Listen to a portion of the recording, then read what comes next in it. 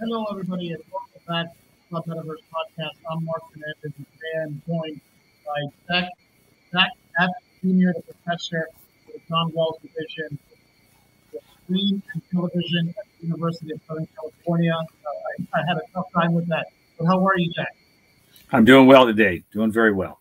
Cool, cool. And we had a few little tech hiccups probably on my side, but can you hear me okay? Yep, I sure can. All right, awesome. So, Jack, first of all, thank you so much for being here. I've become a bigger fan of your work in the last few days as I've been prepping for this interview, and I'd love to jump right into it.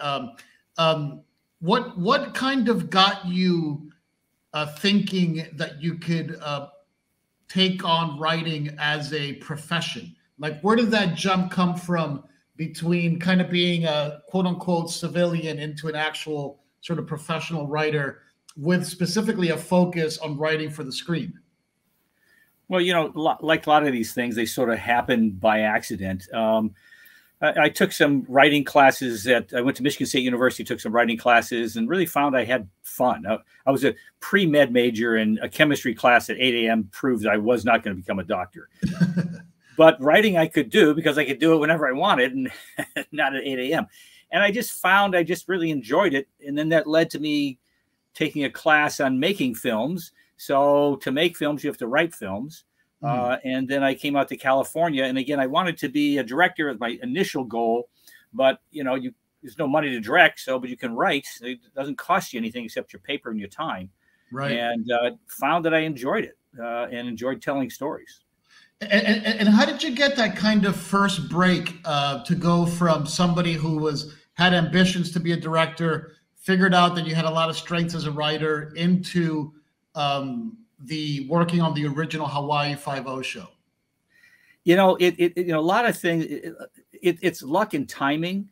I had met someone at Michigan State, Anderson House, who lived in California, and he was a graduate student. I was undergraduate. When I moved out to California, I looked Andy up.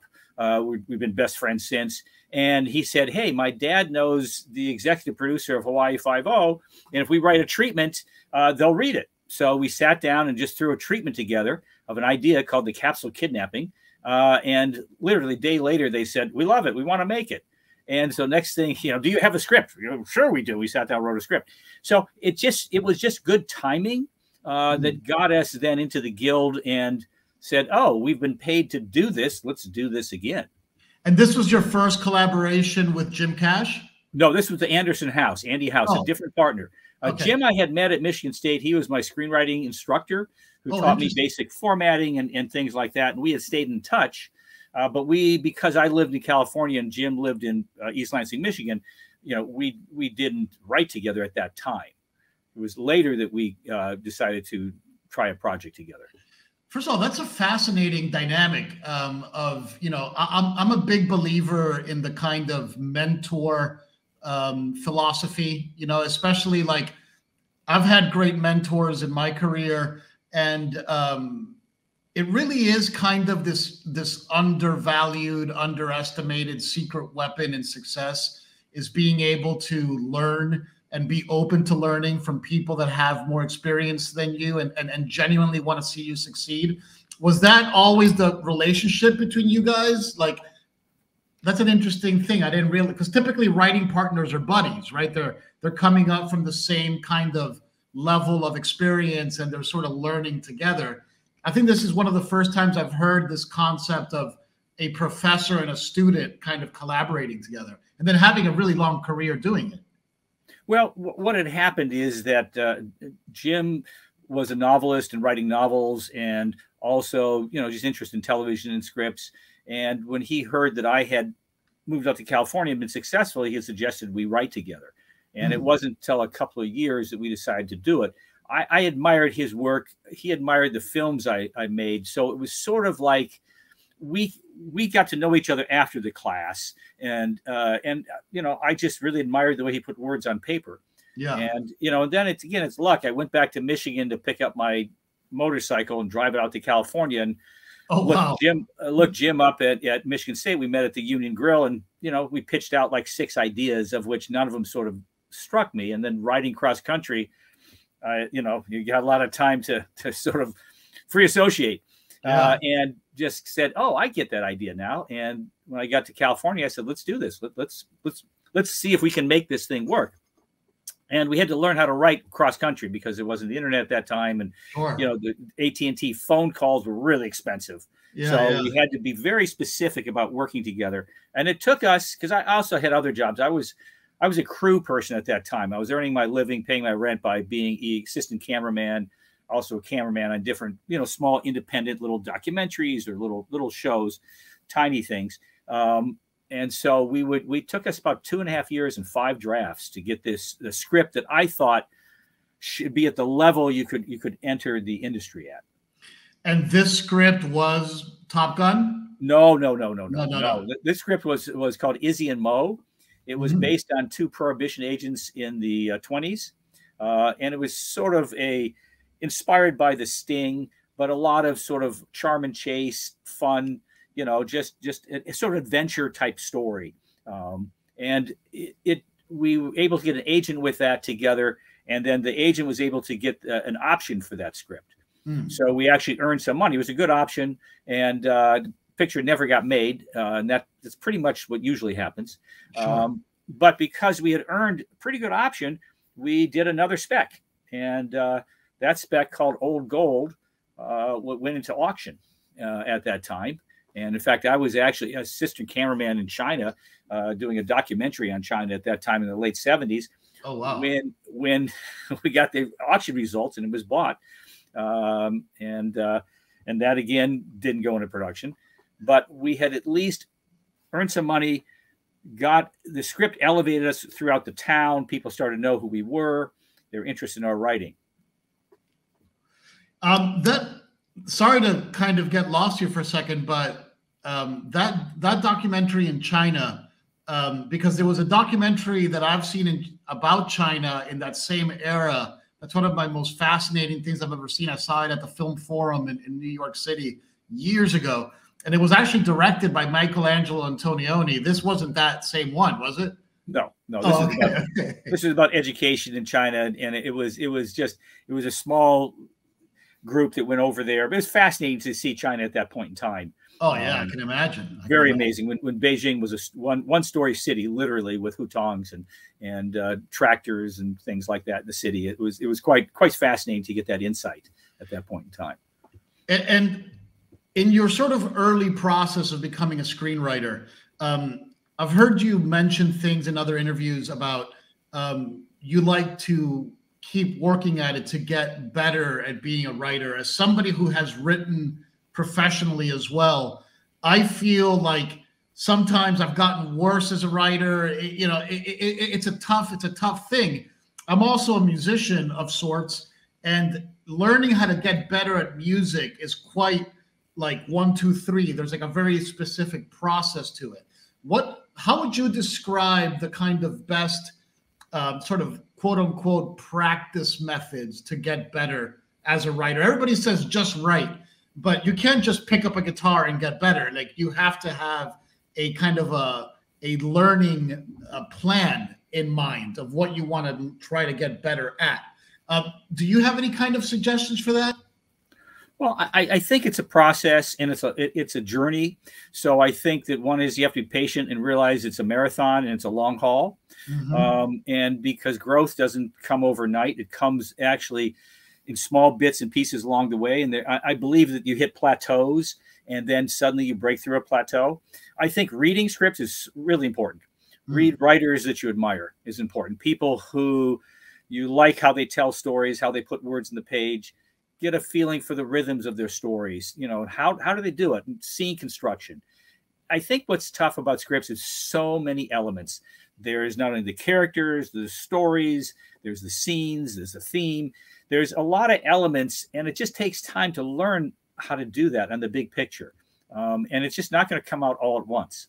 And I also think it's important to have, I believe, be in a writer's group. No one should be writing alone. It's very hard.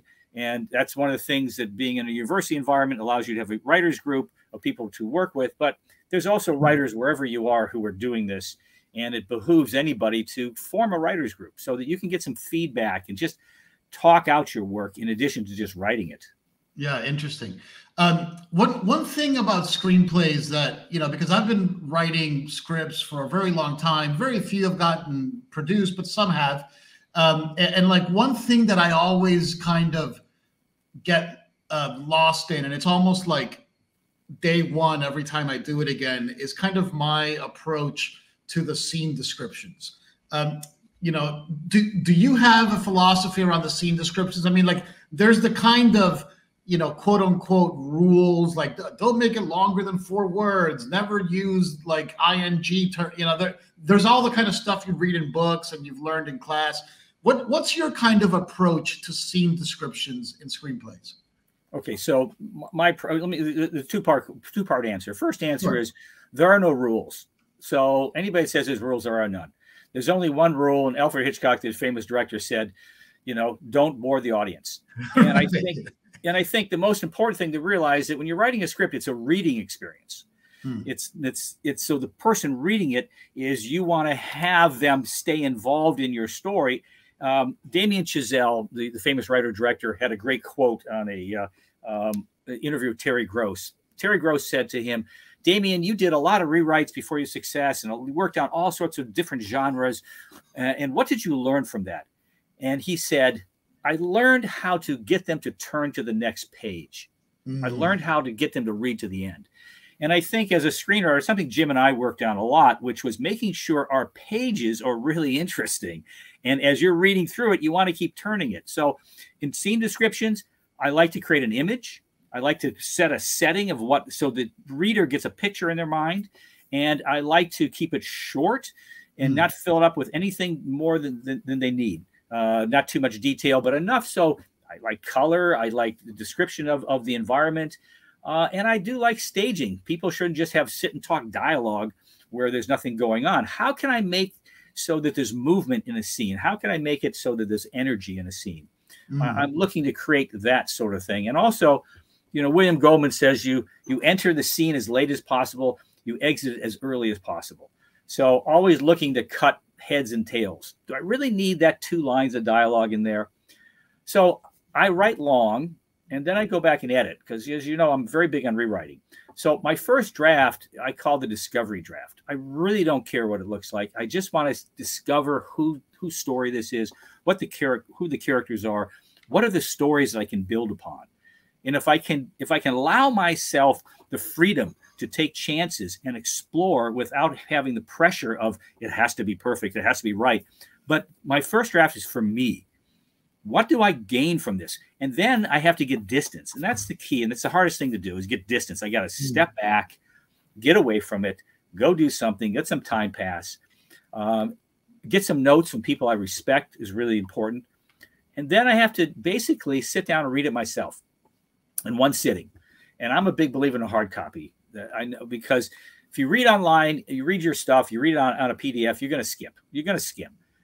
But if you print it out in a hard copy, you can write notes on it. You can write notes to yourself, and you can have a creative conversation with yourself as you're reading the script and responding to it. You're looking for one of the most important things is what works.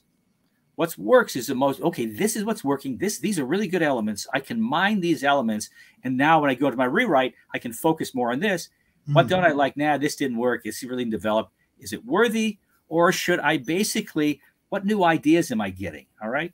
And realizing the process of it, it's taking pressure off yourself to be perfect. If you're good consistently, you're great. But if you're putting pressure to have an end result, everything you write has to be brilliant, it can't be.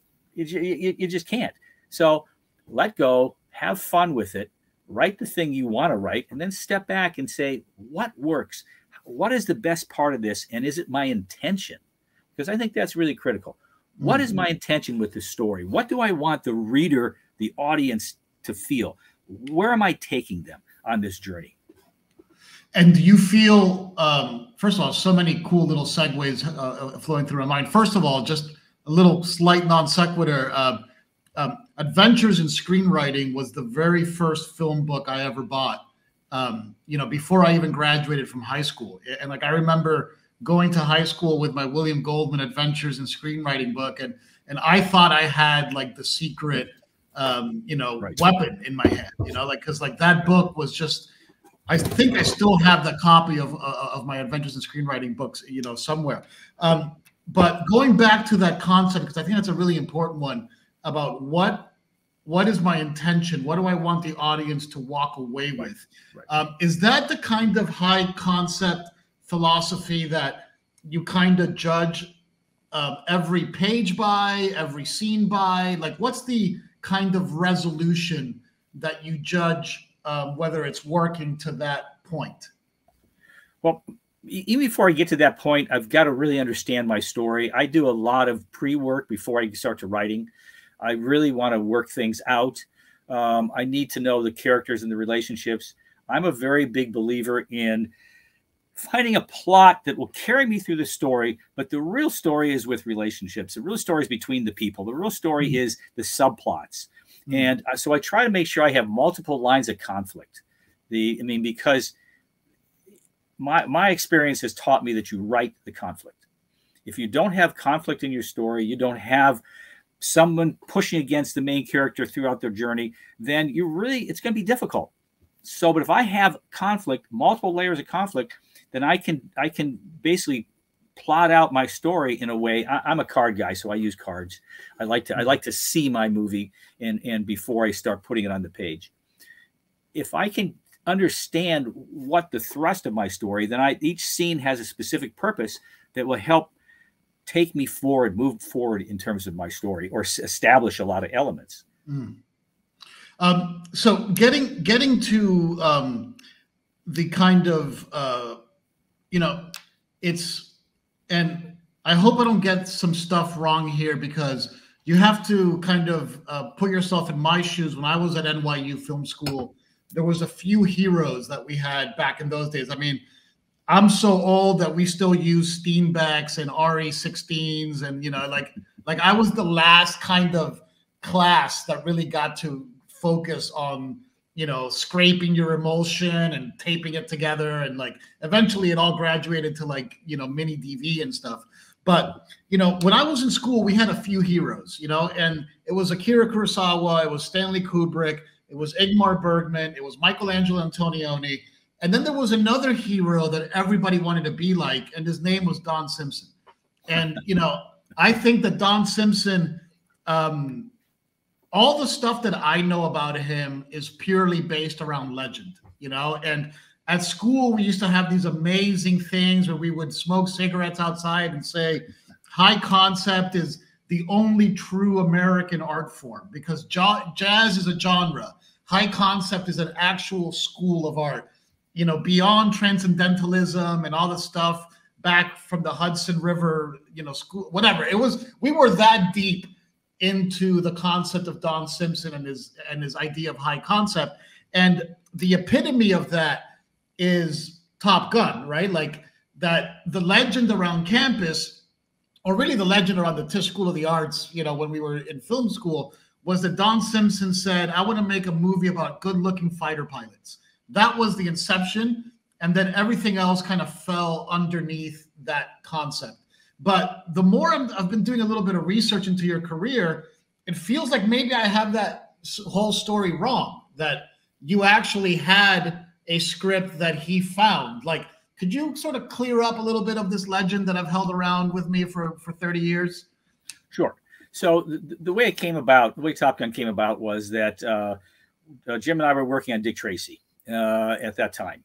And, oh, wow. That early on. Yes. Dick Tracy was working in the early 80s, and it took 10 years to get it produced.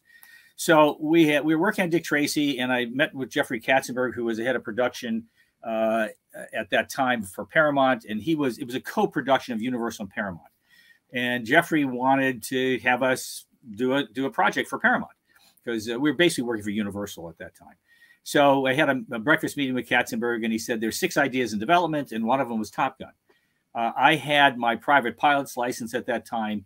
I got it at Michigan State through a Spartan Flying Club, and I thought, well, that'd be sort of cool. If the movie doesn't get made, because nothing's getting made, we're getting jobs and getting paid, nothing's getting made. At least I get a flight out of it in a Navy jet. So You know, that's a high concept in itself. I know, but it's actually true. I said, well, I want to get something special out of this project. But, you know, there was an article in the California magazine that basically just said there's this school that exists, and there were some photographs that were much more inspiring than the article. And the article just said, there's a school, there's no characters, no story, no plot, no anything. So it's sort of inspired by the article. So Jerry Bruckheimer had found it. He basically, with Simpson Bruckheimer, had optioned the article. And I had to talk my partner into doing it because Jim didn't like airplanes, and he was back in Michigan. I said, don't worry, buddy. I'll fly. You won't fly. And I met with Don and Jerry, and we all agreed there's a movie here. But one of the conditions, first condition was, if we can't get the planes from the Navy, I don't want to do it. If we cannot do it in advance, because otherwise it's not going to be anything. Mm-hmm. So we basically, using the lobby from the Motion Picture Association, we went back to Washington, went to the Pentagon, met with admirals, pitched our idea with Don and Jerry. Jim didn't come. He doesn't travel. And they said yes. Okay. They liked it because we were pitching it as these young American heroes. Had nothing about good-looking guys, young American heroes. And that was the first agreement, you know, first thing that I said, we have to do this. The second was, we were in demand at that time because we just finished Dick Tracy. We had a script that we did called Whereabouts that John Landis was going to direct at that time. He was talking to Robert Redford about it. So there was a lot of heat around our career and a lot of interest. So I said to Don and Jerry, look, we'll do this, but you got to leave us alone. We have to have time to figure this thing out, and we will deliver you a script.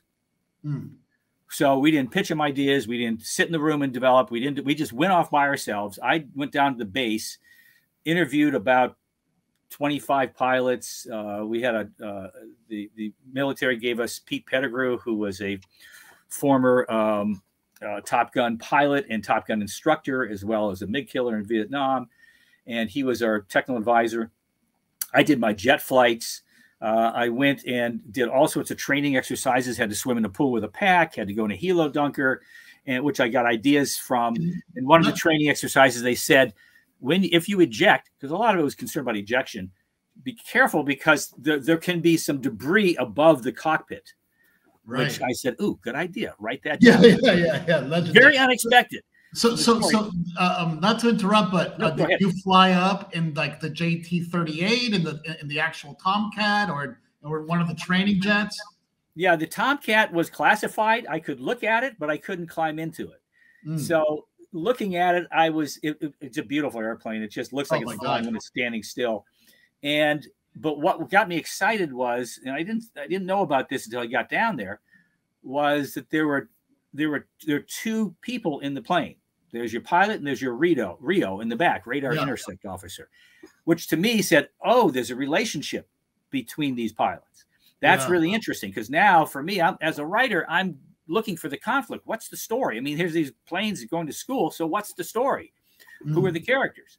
And I took my jet ride. And after I got my jet ride, it was an amazing experience because it was physical.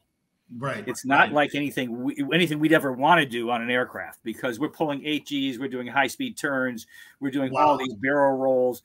They're putting me through all the moves. You know, they kept saying we're not supposed to do this, but and then they go do some other crazy things. Let's kill some dinosaurs. I've heard that. Exactly. But it changed the movie concept for me because I came back and called Jim and I said, these guys are like athletes. This is an amazingly physical experience. It's not just flying. It's that they're flying in these Gs and what it does in terms of pulling your blood out. And you have to, can't gray out and pass out in these turns. The sense of speed became a huge part of this. And taking those rides helped us create, with Pete Pettigrew's help, the engagements. Each engagement is very specifically drawn for a different type of engagement. So it's not the same. It's not a repeat. And each one develops the Maverick's character in terms of what happens to him and how it advances the story. But, wow. I'm sorry. Did you have I was going to say, but one of the big problems I was facing was these guys all got along. So they're all getting along, and I'm going, well, okay, where's the conflict? I can't do a story about people all like each other. Right. And then I thought, oh, I'm looking at the F-14. What if one guy is sort of not getting along? What happens if you create a character and he's not going along with the program? And it became, okay, that's the main source of conflict. The group that everybody's working together, except one guy is bumping against the rest of them. And that's where the conflict comes in. And that's where Maverick, the core idea of creating that character who's against the grain, came from. And one other fascinating thing of reality versus a necessary device in storytelling, to your point, is that, you know, I'm kind of an aviation nut also. So like, you know, I appreciate, because I saw the original Top Gun just recently, and even some of the language, like Angels 11 and people speaking about altitude and using the correct words. And it's just the attention to detail, the word Rio showing up and all these things. But one fascinating thing about Top Gun, the real sort of naval, you know, pilot training court center, whatever they call it, is that there is no Top Gun trophy, right? Everybody that graduates from the class, they all get a similar plaque to the one that's shown in the movie. But you added this amazing, like, friendly competition of just who is the best in the class. That doesn't really make you enemies, but there is that kind of healthy competition element. How did you decide to add that? And did you get a little pushback from the Navy saying, hey, we don't really do that kind of thing here? No. So let me get to that. First off, the language. When I was interviewing the pilots, I couldn't understand a word they were saying because they were talking all of these, you know, shortcut phrases. And yet it was so much a part of it that Jim and I made a decision that we're going to do the same thing. We're not going to tell the audience what these things mean. We're just going to speak in the language so that it's realistic. And we had our technical advisor, Pete Pettigrew, help us. And it was a decision we made early on. But in terms of telling a dramatic story, again, what's the conflict? Where's the tension? And so we didn't want to do about, you know, I mean, it's very tough to write a school story. People sitting in rooms, you know, reading books. You don't see a lot of them, right? Yeah. So we had to basically find the dramatic line. And that was, we created the Top Gun trophy as a sense of graduation and a sense who's going to win the trophy, which created the sense of competition. And we drew, as writers, we drew from our own lives. I played ice hockey at a fairly high level. I was a goaltender. I even got to practice with the Kings on 2 occasions when they needed a fill-in goaltender. So, you know, you want to be on the ice. You don't be sitting on the bench. So, you know, I had that. Jim was a quarterback in high school. You want to be leading the team. You don't be sitting on the bench. So for us, we just sort of reached down and said, you know, there's no points for second place, and that's just who these guys are, which is who they really are. They're very competitive people, but in truth, not against each other. But they are competitive in terms of how they see life and just the type of personalities they are. Did you get to work with a fighter pilot around that time whose call sign was Slapshot? No, I didn't know. Oh, okay, because it just reminded, because like you said hockey, and his call sign was Slapshot, and he actually was at Top Gun in 1985, and he said that the call signs are actually given to you by your friends. Like, you rarely come up with your own call sign. They're usually gifted to you. You never come up with your own call sign. There's a story that they told me. There was a guy that came in, new guy, and he, in terms of squadron, he said his call sign is Shark. And they said, no. Your call sign is Minnow. Minnow. And he was, throughout his whole career, he was Minnow. Oh, that is awesome. That is awesome. Because, yeah, you figure, like, yeah, you know, my call sign is going to be this, but no, it doesn't work that way. You know, no, they put a call sign on you, and you're stuck with it. Yeah, that's awesome. That's awesome. So, okay, so I would be remiss if I don't ask a little bit about this, just because he was so, like, I worked at a company called Rockstar Games back in the early days of my career, and we became famous because we made a game called Grand Theft Auto 3 and Grand Theft Auto Vice City, and you know, these became very, very popular games. And our kind of patron saint was Don Simpson, and we had a big Don Simpson poster in the office, and you know, we all kind of had this weird fascination with this guy without really knowing much about him, because back then there was like 3 articles written about him. he only had like 5 or 6 movies, right? Like, you know, there wasn't a ton of stuff about him, but he had this legendary status. You, as somebody that actually collaborated with him and worked with him, what was Don Simpson like? Well, I mean, I think the thing about Don is Don really knew movies. He knew what a movie was, and it might sound strange, but you know, what's a movie and how do you put a movie together? And very much engaged in the sense of scope and scale to engage an audience. So, you know, Don, he had a real feeling for these elements. I think, you know, the best, he gave me the best line a producer ever gave me. Oh, wow. I dropped off the script to Jerry. I mean, it's one of these Hollywood things. I dropped off the script to Jerry on the outside of the gates of Bel Air one night. It was finally done. And I said, think Tom Cruise when you read this, because we had written it for Tom in mind. And days later, wow. but 2 days later, I get this phone call from Don Simpson, and Don in his voice says, I will kill to get this movie made. Oh my God. Which is really, I said, Don, I don't think you should go that far, but I'm really happy you're excited about it. Because again, at this time, we had not had anything produced. Right. Nothing had been in production. So we've gotten all this sort of support, but nothing's going for the cameras. So that's amazing. So you're telling me that when you were writing the script, before anybody had mentioned it, before any attachments were made, you were writing with Tom Cruise in mind. Yes, I basically was watching Tom's career. I thought he stole so many movies, and he was just up and coming guy, young guy. And part of the Maverick character we created, you know, Maverick's a bit of a jerk. So you've got to get an actor who you like, who you're going to root for, even though he's, he's not doing the things at times he should be doing. He's out for himself. And I thought that Tom at that time sort of embodied what I called the young American, just this sort of this ambition, this push, this drive, and a little bit of an edge to him. You know what I mean? A little bit out for himself a little bit. And they read it and they said, yeah, Tom's the guy. And he was always the only one ever considered for it. And I think I can't imagine anybody else in that role.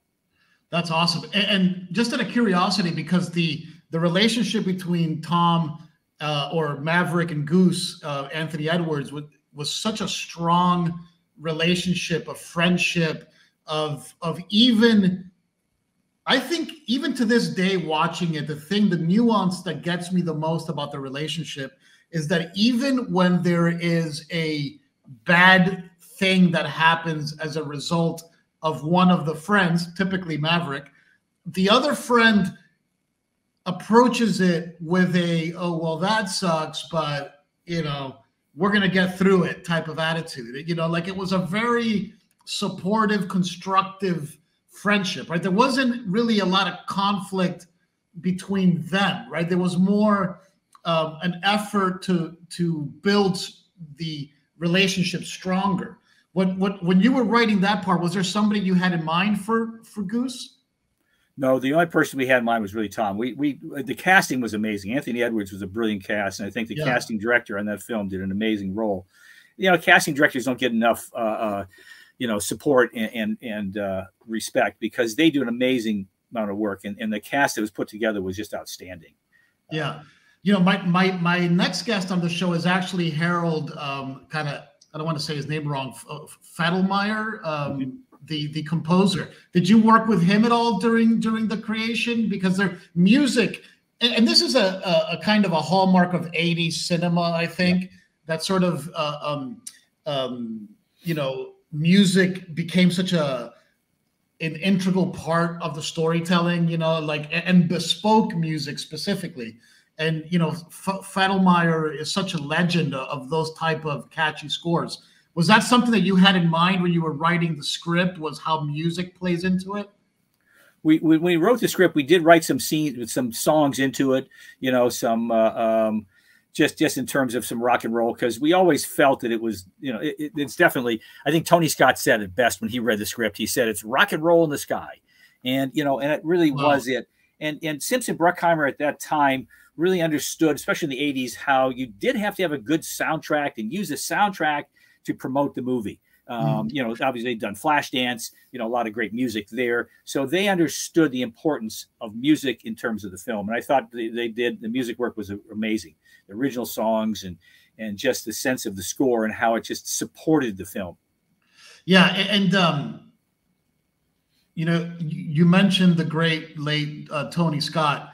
Was Tony collaborative with you once he took over the script? I mean, did you have ongoing sort of rewrite responsibilities or being on set type of stuff, collaborating with Tony as the movie was getting made? You know, actually, we met with Tony, and Tony's a high energy guy. I mean, just great, really just amazing. He was, and it's just you know, we're all heartbroken. But when it went into production, we had here's what happened. It was a very strange situation. We basically presented the script with Simpson Bruckheimer to the executives at Paramount, and they sort of just didn't get it. They literally didn't get the movie. And they decided at that time not to go into production with it. Wow. Put it up on the shelf. And of course, we're heartbroken because, I mean, what do I have to do to get a movie made? You know, we had Dick Tracy on it that fell apart. Now Top Gun's not getting made. And so our agents put us in touch on the next project with Ivan Reitman, who is the hottest director in the world. He just come through Ghostbusters. And Ivan had a project he wanted to do, and we were hired on to do that project. Because I could sit and wait, the movie didn't go in production. So when Top Gun went into production, unfortunately, we were on the writing Legal Eagles, and we're not available to do the on-set production rewrites. Nice. Understood. Understood. Yeah, so it's frustrating to us because they called and asked us to do it, and Ivan would not let us out of our contract because he wanted to get a movie made, and there's a Writers Guild strike coming up. So it was very frustrating to us not to be able to be there and just work those final rewrites. We did a set of rewrites for Simpson Bruckheimer. They had, you know, every script goes through rewrites. It's just it's the process. Sure. One last thing on Top Gun. Did you ever get to interact with Tom as he was, because you're a pilot, Tom is a pilot. Tom Cruise like owns his own P-51 Mustang, flies actual fighter jets, the GT-38. I mean, this is a real pilot, you know. Did you and him ever get a chance to sort of chat when you were, you know, in the early days of that show? Yes, we did get a chance to meet and chat about the movie. He was very excited about it, and it you know, and Tom, especially at that time, I haven't seen him since, was very humble and very excited. You know, a young guy, super young guy to be taking on that role. So, but it's, you know, some of the fun stories. Tom initially didn't want to do the movie. He just didn't sort of get it. And his agency wanted him to do it. And so they said, look, let's give Tom a flight. So he went up to Point Magoo, and he drives up on his motorcycle. He just finished Legend, Ridley Scott. His hair is down to here, and he's not a movie star. So these pilots look at this guy and they go like, who is this guy? So they took him up, and they do like what they like to do is it's shake you around and, you know, make you throw up all over yourself. And it's sort of a pilot's idea of a good time. And they did that with Tom, and he came out of it and said, this is the greatest thing in the world. I got to do this movie. Wow. And this is before he was a pilot, right? This is before he right. That's how Tom got into it. Exactly. That's amazing. And first of all, it's such an amazing little nuance that he did Legend with Ridley Scott right before that, and then worked with Tony right after that. You know, two of the greatest sort of sibling talents, you know, it's just, you know, like amazing stuff. We're, you know, like I want to be conscious of your time, but another movie that you did that also has an amazing kind of mimetic musical theme to it. And one of my kind of like favorite movies when I was a kid is The Secret of My Success with Michael J. Fox. This movie, for some reason, was like, it's one of those movies that when I was a kid kind of taught me that anything is possible if you kind of put your mind to it. And sometimes you have to invent your own reality, even if you know that it's not real, you know, and that somehow that kind of persistence will make it real, right? And you know, many great authors tackle this theme. Jorge Luis Borges also is very much into this concept. Tell me a little bit about the sort of the birthing of The Secret of My Success. Well, it was at Universal. We were working with Frank Price over there as the head of production, and they had a movie that was going in production. They needed a rewrite really fast. And literally they had Michael J. Fox. They had to start on like a certain day in July and end in a certain day of August because he was on, I think, Family Ties. So he had small windows. and they were going to shoot whatever they had, and they didn't feel what they had was ready yet. So we jumped in, and we had an idea that we had pitched to Frank called First Jobs, and he said, well, why don't you wind it into this movie? And we said, yeah, okay. So we created that whole double identity story. I'm a huge fan of Billy Wilder, and Billy Wilder is sort of the person I would always go to say, okay, how do you do this project? So this was like Jim and I are homage to Billy Wilder, and have fun with a dual identity character, and also just deal with the business world, because business world is never like dealt with. And, you know, why would you want to be involved, you know, run a big company and stuff like that? It seemed like it was okay, you know? So we just dove in and did this huge rewrite in the script in a short period of time. And then had a great director, Herb Ross, who was a Broadway director and also a filmmaker, but, and Herbert really loved the written word. So it was great to see is that what was on the page, he shot. And that's not always the case. And it was just fun. It was just fun to play that double identity character and just play a comedy, and also writing it for Michael J. Fox, knowing that this is the actor. He's going to go out there and how can we create these scenes for Michael? We know he's and it's like such a kind of you know, almost spoiled at this point, because you get to work with Tom Cruise at his peak, and now you got Michael J. Fox coming off of maybe the greatest year that any single actor has ever had, because he had the #1 show on television. He had the #1 movie in the theaters with Back to the Future. And I believe that he's the only actor of all time to have two #1 movies and #1 TV show all running at the same time, because he also had Teen Wolf in that same year. And I believe Secret of My Success was literally his next film after that. Yes. Yes. Did you get to work ever with Michael J. Fox? No, because that was shot in New York. And basically, you know, as a screenwriter, sitting on a set and being there in New York, it's you know, we're on to the next project. I mean, we were really in demand. And so we'd finish one project and we'd be hired to do a next one and something else. And so it was like, we're moving ahead. So speaking of moving ahead, another one of these kind of film school like obsessions that we had was with a cinematographer named Vittorio Storaro. And Vittorio Storaro got to work with another great legendary director. I still think Reds is one of the best movies that I've ever seen in my life, in terms of how it takes the genre of a documentary, of a kind of an oral history, and creates this epic narrative, dramatic masterpiece around it. And eventually this project that you started before Top Gun, Dick Tracy, gets picked up by this legendary Hollywood icon, Warren Beatty, who's going to now bring all of his style and class into it. And I believe it was an excellent movie. When I was a little kid, it was one of those weird franchises that nobody really was expecting much out of, but it just kind of took over everything. What was it like to finally, after such a long time of working on this project, not only to get it made, but to get it made by guys like Vittorio Storaro and Warren Beatty? I mean, like, that's like, you know, with all due respect, a few steps up from Landis. You know, what's interesting, we worked on with four directors. John Landis started the project.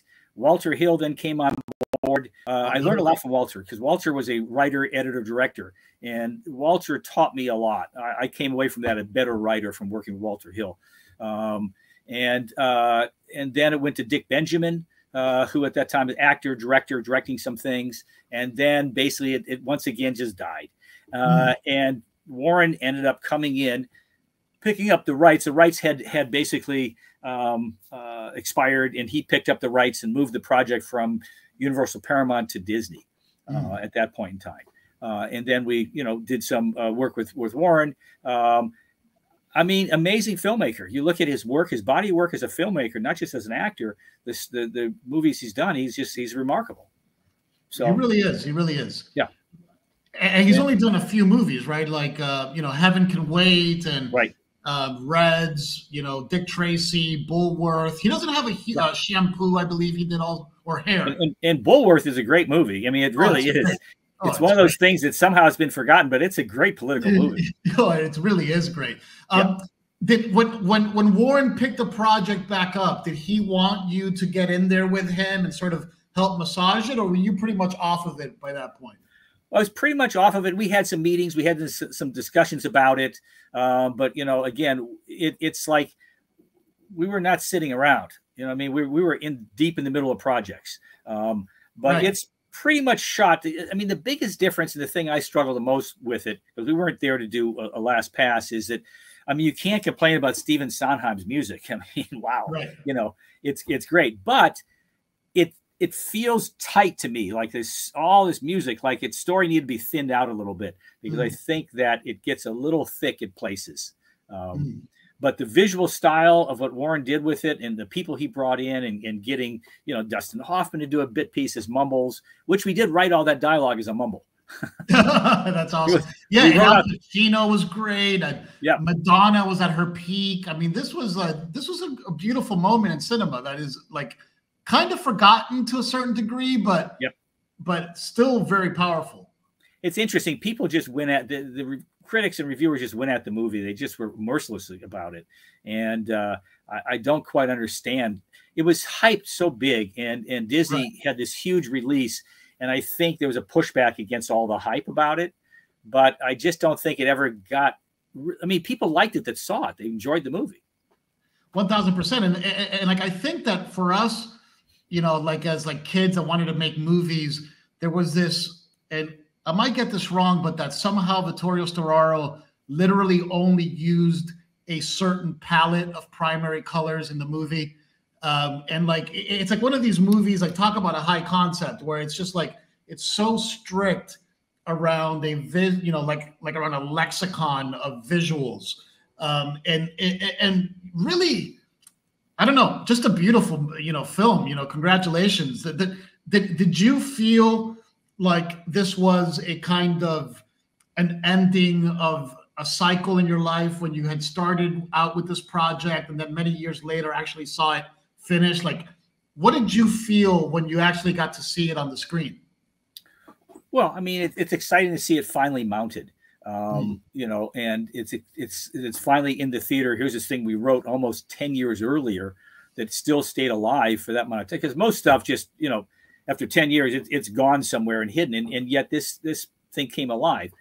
I also, one of the things I really admired that Warren did is he was trying to capture the comic strip a sense of a color palette. That's a palette, is those primary colors with a lot of yellows and reds that you would see in a comic strip. And he really tried to, harken back to that. There are shots where it is framed just as if it's a panel out of the comic strip. Yeah. And I think he also was being very respectful to Chester Gould, who created Dick Tracy, who was amazing for research, because I wasn't a huge Tracy fan. My partner was, and he said, we got to do this. I said, all right, okay. And I was able to get printed strips from the very beginning, 1929, all up to the mid-50s. And I read all the strips like it was a book to understand it better. Wow. And then we just lifted characters and stuff. And John Landis had said, I want to set it in the 30s around Big Boy Caprice. And that was our marching orders. And then John let us go write the movie. He let us go and figure it out, which we really appreciated, that sort of freedom. So similar, to Maverick, as we're sort of wrapping up here, Maverick was this, great fighter pilot. And then most people, and this is actually a true thing, most people that go to Top Gun as students, the real prize is to become an instructor. You're now an instructor over at USC. What's the one message that you try to imbue upon your students that are coming through in such a highly competitive and very small chance for success industry? Like, what is it that you're trying to ultimately teach your students? To tell a really good story. Yes. To engage the audience, to also, I think one of the most important things is to be kind to yourself as a creative person. That, creative people tend to be very self-critical, and that doesn't help your work. And to just understand it's a process, to allow yourself to go on the journey, and you will continue to grow as long as you're open and learning. And there are no rules really. It's not like you have to do this at this page, you do this that page. The most important thing are good characters. Mm. Why am I invested in this story? Why do I care about what are my fears? What are the things I'm frightened about? Because the audience is asking questions throughout the story all the time. They're well, what's happening here? What's going to happen with this relationship? What's going to go on here? And so creating questions throughout your story keeps people interested in it. And also, I think most important is, why is it important to you? Right. What is it about? Where are you in this story, some way, shape, or form? And it doesn't have to just be all autobiographical, but it's maybe about movies you love, it's type of genre you want to work in, and you're just going to, just get there and have fun with it. And I know it's work and it's a grind, but also rewrite. You're going to have to be a rewriter. That's the essential part of writing is rewriting.